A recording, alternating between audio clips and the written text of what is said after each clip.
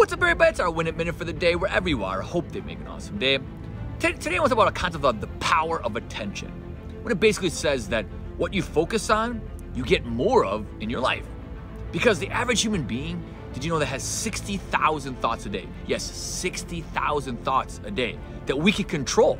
But 95% of them are usually the same ones over and over, or they're negative.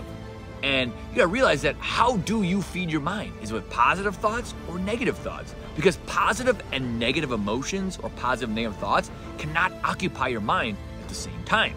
Therefore, you must make sure that positive emotions dominate to influence your mind, because your brain can't compute a negative thought and a positive thought at the same time. You can't multitask that. So if you choose one or the other, it squashes the other. So therefore, you get to choose positive over negative. So remember that. You can choose the power of attention. So what you focus on, you get more of to win the day.